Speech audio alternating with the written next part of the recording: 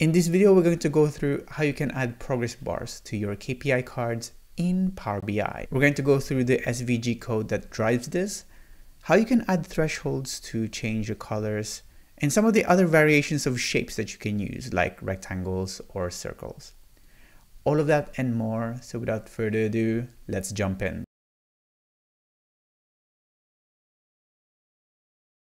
So it's actually not the first time that I'm covering progress bars with your KPI cards. It's actually something that I've already covered last year. And that solution primarily relied on using reference labels and icons. And while that solution still works, and if you want to use it, go check out that video, it does have its own limitations in that we are limited to using just the icons that is available from the Windows emoji board. Ever since then, I learned that the new card visual has another property that we can leverage, which is the image. Now, image is meant to be used to add icons and add more context to your cards. You can upload your own image or add an image URL, which normally would just be an URL of where your image is. The key thing to note here is this FX icon, the conditional formatting icon, which means that you can use DAX to define what the image is showing. And fortunately for us, this supports SVGs. And SVGs are basically images drawn using code. And since we can write this code in DAX, it means that we can bind our data in it. This also means that we're not limited to using just the icons from the emoji board, but basically anything that we can draw using SVG, like a progress bar, for example.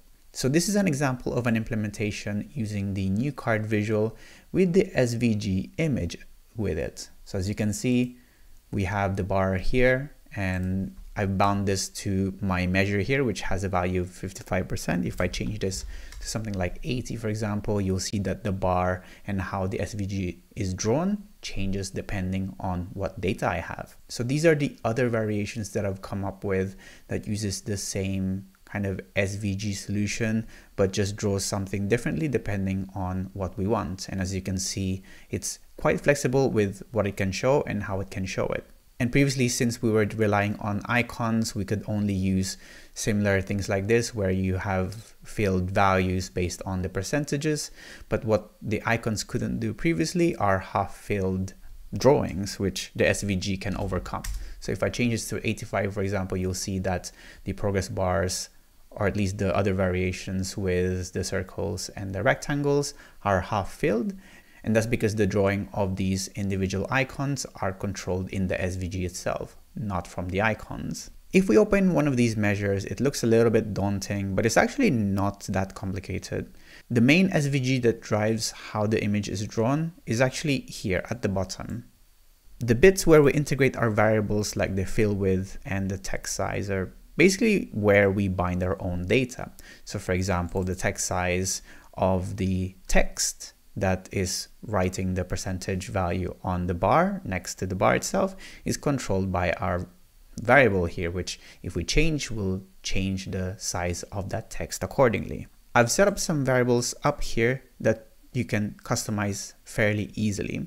To use this, you want to make sure that you update the variable here, the percentage variable, to your own variable, which is in a percentage value. In my example here, it's tied to my own measure, progress, which if we go to the progress is simply just this percentage value. So the raw value is a decimal number, but it's actually a percentage value. Apart from that, you can customize various elements here, like, as I said, the text size.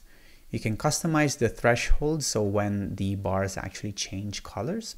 So as you noticed, if it goes below 50%, the bar stays red. So if I just show that to use an example, we just change this to 0.4, the bar color and fill changes to that color. And if we go to 0.6, it changes to amber, and anything above 80% is green. You can control where those thresholds are by just updating these variables. You can use these variables here to control the color itself. So if you have your own right colors and you want to be more specific with the colors of your bar, you can adjust it here. And that's really it for the customization. Now, I could add more ways for you to customize this, but I think this kind of covers the main essentials for kind of customizing a progress bar like this. At this point, you should be able to just copy and paste this DAX into your own reports.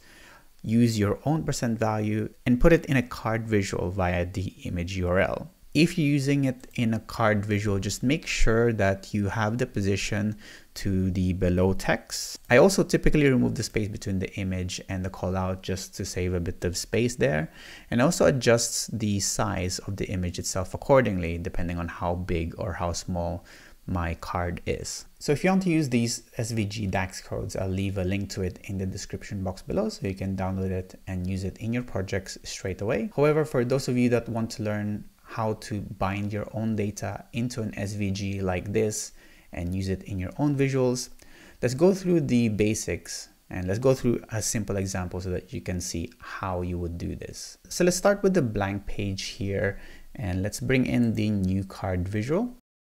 And let's put in the progress here in our data. It doesn't really matter what one it is. Just make this a little bit smaller like this.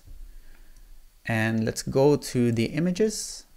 And then let's go to image. We'll change this to an image URL. And then under conditional formatting, we need to put the measure which will contain the SVG. Now I've created an example SVG here, which as you can see is just the hard-coded SVG without any bound data to it yet, but it already has a lot of the properties that we would need for the progress bar, for example. Now we're not going to go through this in deep detail, but you just need to understand which properties are the ones that we primarily use. So the key things here are this line basically defines how big the image is, so the bar area. This defines the length of the bar itself, so the background kind of gray bar below the fill bar, which is actually this fill bar, and it has some properties in it like the color, so what the color should be, which also is defined by our data later on. So at the moment it's tied to, I think this is the amber color, but we can change that depending on what the actual value is of our progress. And then the last bit here is the actual text itself, so the text that shows up on the right hand side of the bar. So it should show the percentage value, and as you can see here, we can control various things like the font size, which I showed you earlier, the text, the text color, text family, and the actual text itself, which at the moment is hard-coded, so you'll see it will not be bound to the data as we change it, but this is where we would basically fill in the blanks by putting in our own data. So now that you have a general understanding of how the SVG code structure looks like, let's go through putting this into this card visual. So you click the card here, and under the image URL, we click conditional formatting, and then we choose that SVG. There we go. So we just need to make sure we put this to below the text so that we can see it like this. As I mentioned, you can also reduce the size between the image and the callout value, just so that you have a bit more space or less space between these two. And let's open up the example SVG, and as we change this, you should see how the bar itself changes at the bottom. So the first and the most simplest thing that we can probably do is bind the text itself here to match whatever the progress value percentage that we have in our data. And to do that, we simply need to find the bit of the SVG where that value gets filled in. And we know that it's this part of the SVG which controls the text that's being shown here. So what we can do here is we can simply concatenate it using our own data. So we'll just delete that, put double quotes and double ampersands, and in between the double ampersands, we're going to put progress, which is basically our measure. And as you can see, as we change our progress value here, that number also changes. Now, since the value of this measure itself is in a percentage value, but the raw value of it is in decimal, we want to make sure that it's showing in a percentage format. So we're going to wrap this within a format function. And the format just basically lets us define how it looks like, right? So we're going to put 0% here. And as you can see, now it matches with using the kind of percentage format like we expect. Lastly, I typically put customizable values like this in a variable so that we define all of these at the top of my DAX along with other properties that you can customize. So it's not so important here because the SVG itself is not too complicated, but if you have a complex or big image that you want to render, for example, it can be a bit difficult to find which part of the SVG that should fill into. So in this case, what we're gonna do is we're gonna start by defining our variable here. We're gonna call this percentage, and we're gonna put the progress here. And then we're gonna do a return. And we're simply gonna replace this with our percentage. And nothing changes, but the point is that in the future, if you want to change the data bind from the progress measure to something else, all you have to do is change it from the top line here in the variable, and the SVG should just accommodate for that. So that's basically the general gist of it. You use the SVG to draw the image that you want, and then you use the variables to manipulate the SVG properties as you need. And that's really it for this video. I hope you now know how easy it is to integrate progress bars in your KPI cards in Power BI. Thanks for watching. As usual, give this video a like if you found it useful.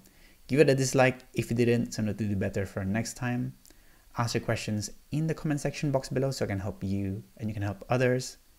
If you like this video, we have a Patreon page where you can support the channel and get exclusive perks like early access, demo files, and credits at the end of these videos.